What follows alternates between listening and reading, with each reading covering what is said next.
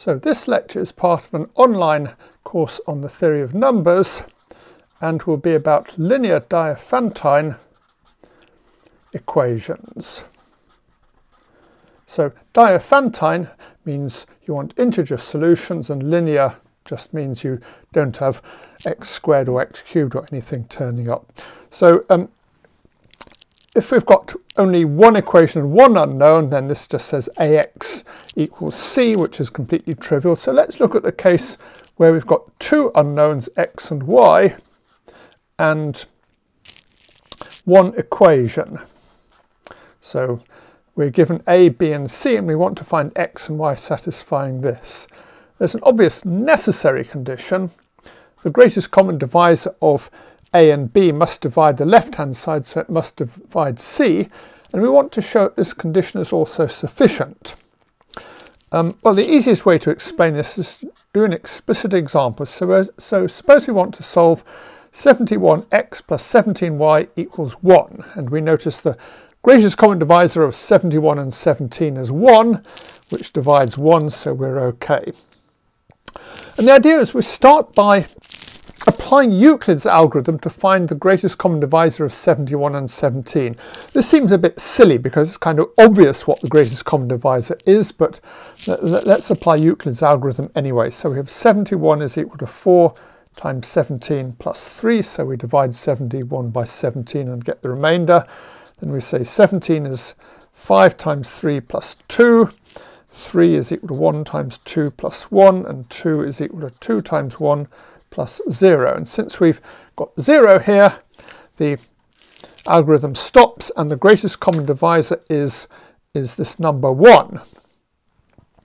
Well, I'm going to write a 71 up here, and we kind of look at these numbers in this column.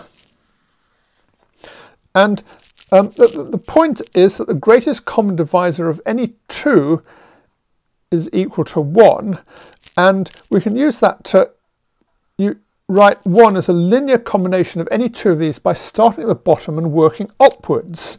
So we now do the calculation like this. First of all, we can write 1 is equal to 3 minus 1 times 2 by using this equation here. Then we can write 1 is equal to 3 minus 1 times 17 minus 5 times 3.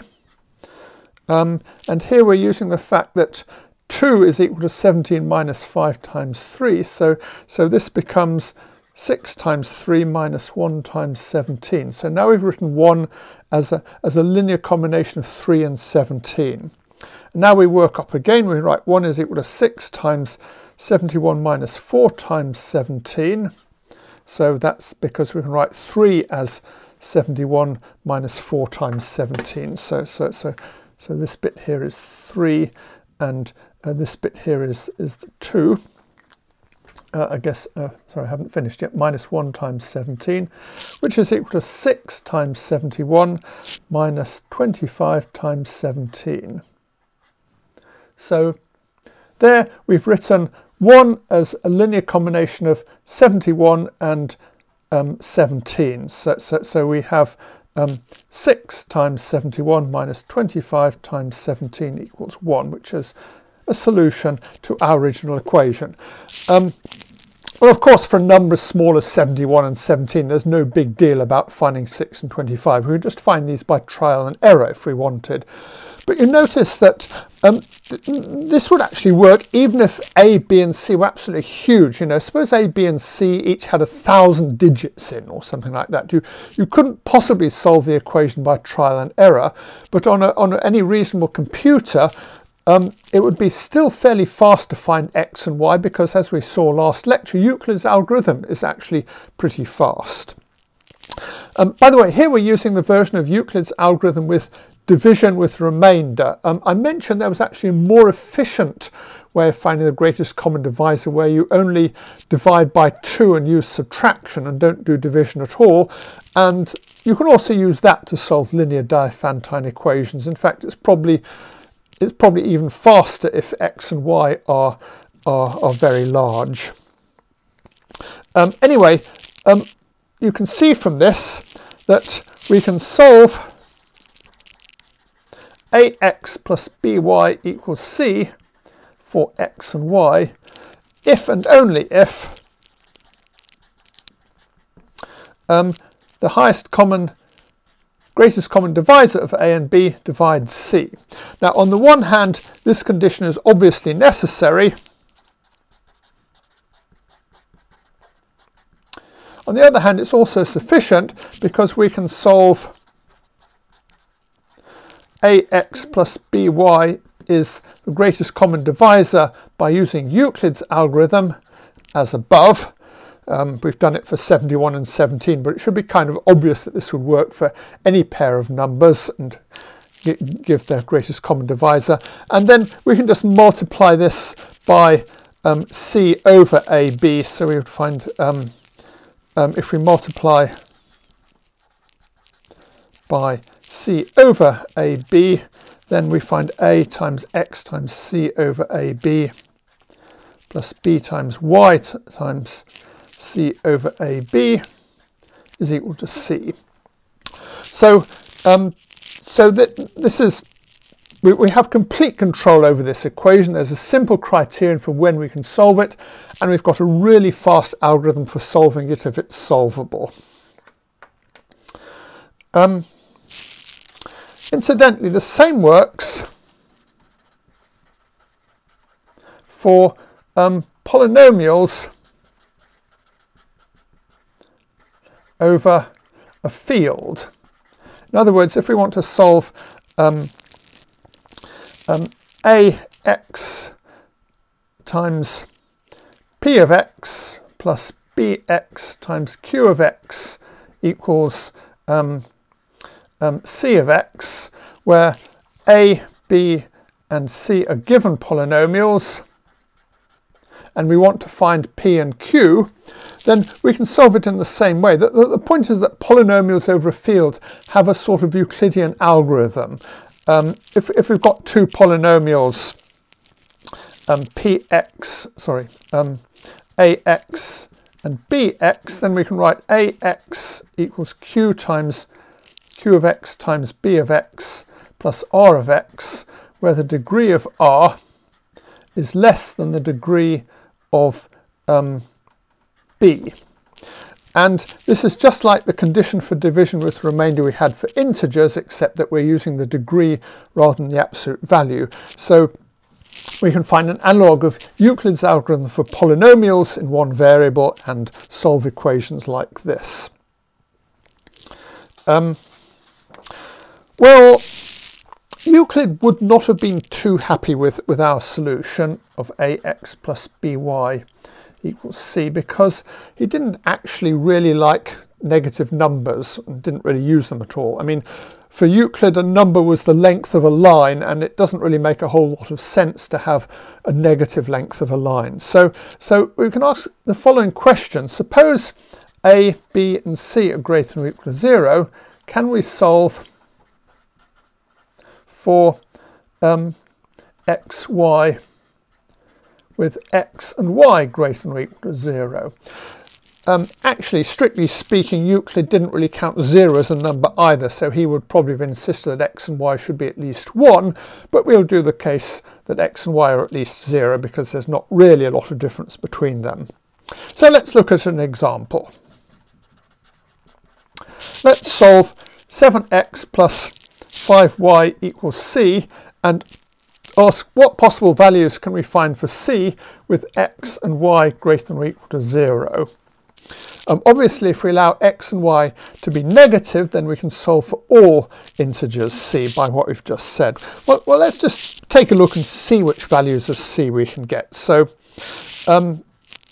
we have 5 times something, so 5y can be 0, 5, 10, 15, 20, 25, and 7x can be any multiple of 7, so we get 7, 14, 21, 28. So the possible values of 7x plus 5y look like this. We get 7, 12, 17, 22, 27, 14, 19, 24, 29, and so on, 21, 26, 31, and so on. And now, if we look here, we get some sort of random looking numbers. You know, we can get 5 and 7, we don't get 8, we don't get 9, we get 10, we don't get 11 and so on.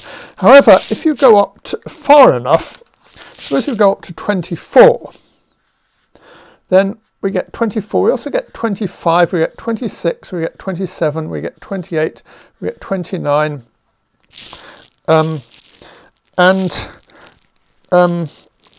we get 30, this 30 is over here, we get 30, 31, and we seem to be getting all numbers greater than or equal to 24. So can be any number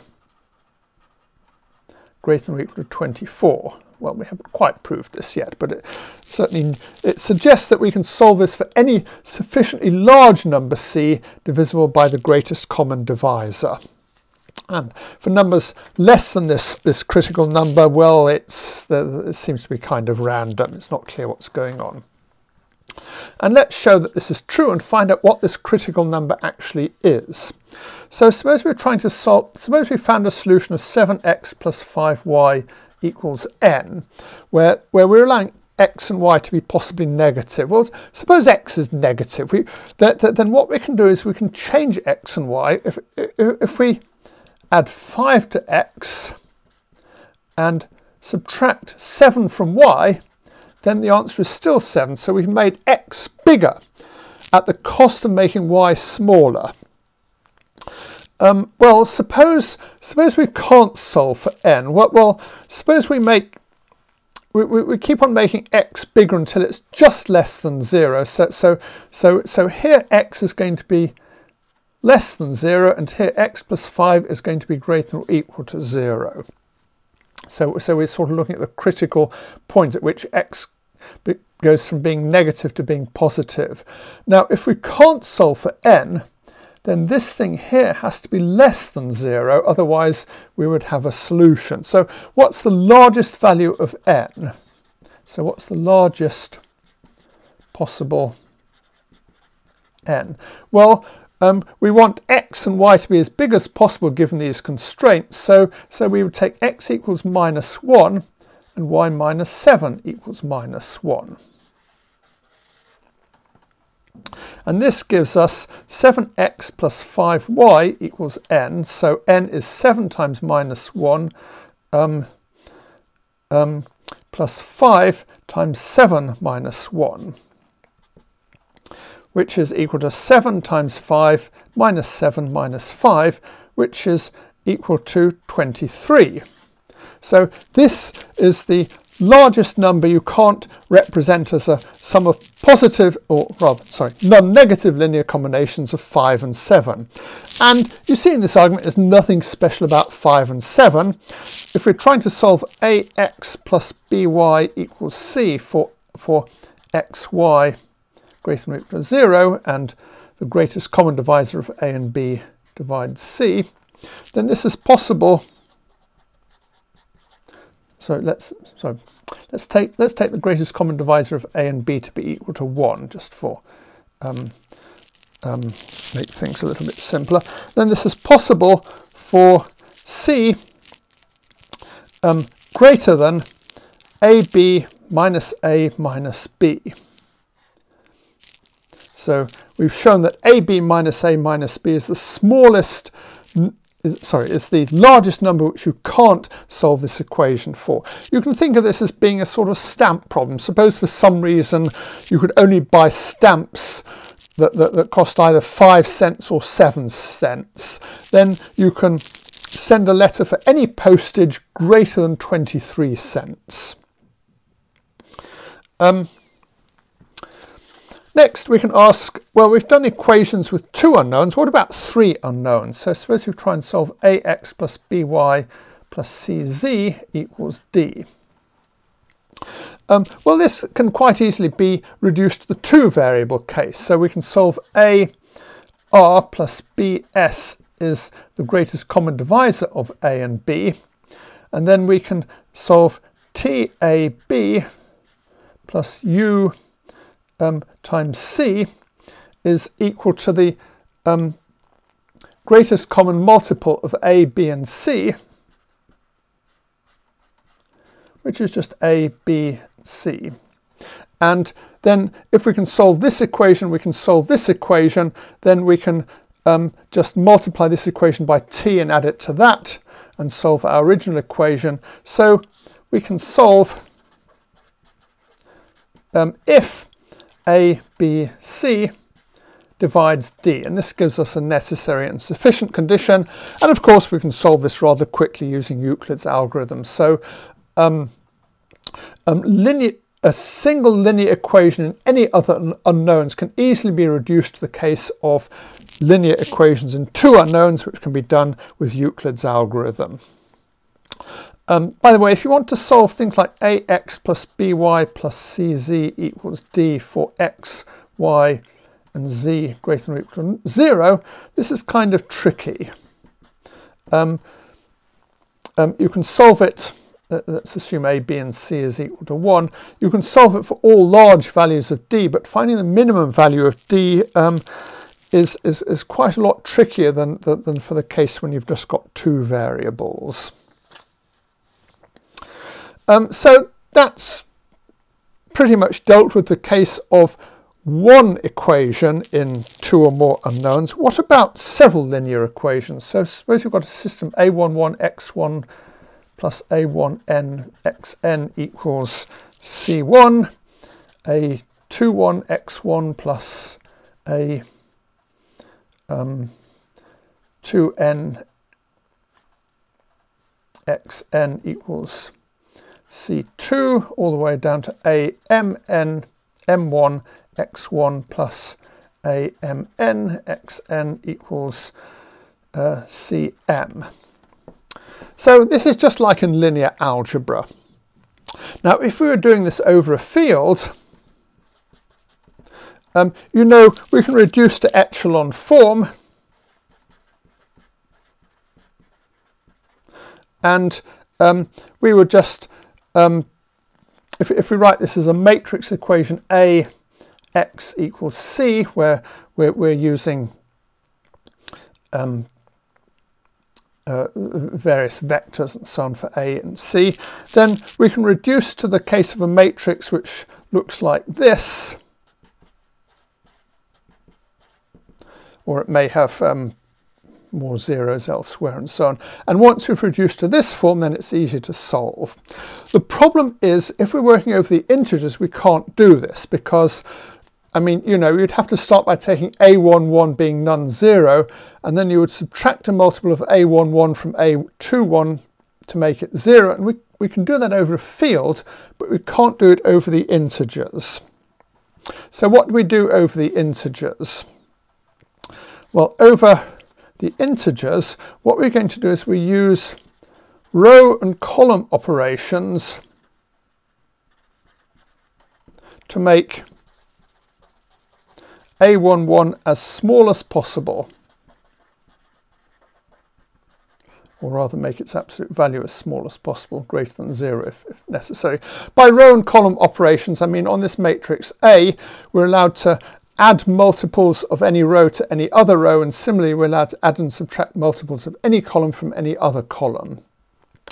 And if we make a11 as small as possible, then we can subtract multiples of a11 from everything in the first row and everything in the first column to make the other entries of row 1, column 1 equal to 0. And then we can just repeat this and make the matrix more or less diagonal. I think this will become clearer if I actually work out an example. So suppose we've got the system of equations 2x plus 3y plus 4z equals 5, and 6x plus 7y plus 8z equals 9. So we can write this in terms of matrices. We have 2, 3, 4, 6, 7, 8 multiplied by x, y, z equals 5, 9. And now what we're going to do is we're just going to do row and column operations on this matrix in order to keep simplifying, and you'll see that doing these row and column operations looks very much like Euclid's algorithm. So first what we can do is we can, here we've got a 2 and a 3, so we can subtract a multiple of column 1 from column 2 in order to make this entry smaller. So obviously to do that we just subtract one copy of column 1 from copy 2, so we get 2, 1, 4, 6, 1, 8. We've got to be a bit careful here, because in doing that we actually have to change these variables, and we change these to x plus y, y and z. So you see what we're doing is we're subtracting column 1 from column 2 here, and we're adding row 2 to row 1 then. If you sort of think about it a bit, you'll see that this makes the equation stay the same. And now what we can do is we can subtract a multiple of we can subtract a multiple of the first row from the second row in order to make this entry 0. So we get 2, 1, 4, 4, 0, 4, x plus y, y, z equals 5, 4. And now here we're doing a row operation, and if you do a row operation you don't need to fiddle with this matrix here, but you do need to fiddle with the right hand side. So row operations change this bit here, and column operations change this bit here. And now we're going to do some more column operations, so we're going to subtract twice this column from this column here, so that will produce 0, 4, 1, 0, and we're going to subtract 4 times this column from this column, so we get 0, 4. And then we need to do something complicated here, so we need to add twice this and 4 times this to that. So here we change this to x plus y, and then we get 3y plus 2x plus 4z here, and then we get z here, and this is equal to 5, 4. And now we can subtract column 1 from column 3, so we get 0, 1, 4, 0, 0, 0, and again we're doing column operations, so we need to do something to this, and what we need to do to this is get x plus y plus z, 3y plus 2x plus 4z, z equals 5, 4. And now what we can do is we can work backwards. You see, this matrix is more or less diagonal, at least it would be if I swap the first 2 rows around, and I'm not going to swap the first 2 rows because I've run out of room, but it doesn't really matter. And now you can see that this equation says 0 times z is undefined, so z can be anything.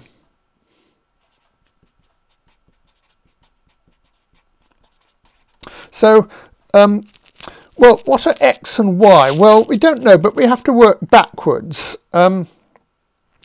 So we know 3y plus 2x plus 4z is equal to 5.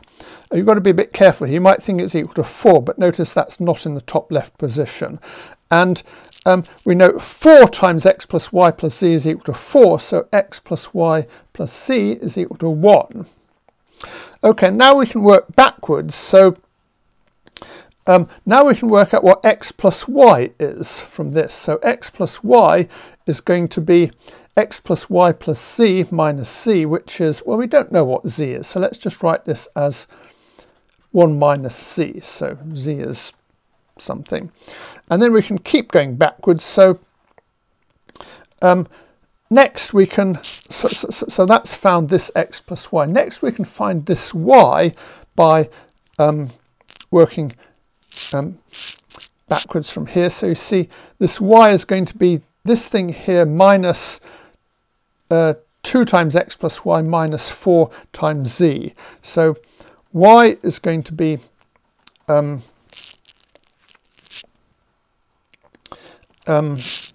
this stuff here, which is 5, minus 2 times x plus y, which is 1 minus c, minus 4 times z, which is 3 minus 2z. And finally, we can work out x in the same way by saying it's x plus y minus y. So this is x plus y minus y, which turns out to be 2 minus 2 plus c. So here we found the solution. We can pick any value of z, and then y is equal to 3 minus 2z, and x is equal to 2 minus 2 plus c. And it should be reasonably obvious that if you've got any system of linear equations and you want to solve them for integers, then you can do a similar sort of thing and either find that they've got no solutions or find a neat description of all solutions. Incidentally, this method of solving linear systems of Diophantine equations turns up when you're studying finitely generated abelian groups. And pretty much exactly this argument here proves the theorem in abstract algebra that any finitely generated abelian group is a direct sum of cyclic groups. That's just a sort of fancy way of saying you can solve linear systems of linear Diophantine equations by reducing the matrix to a sort of diagonal form.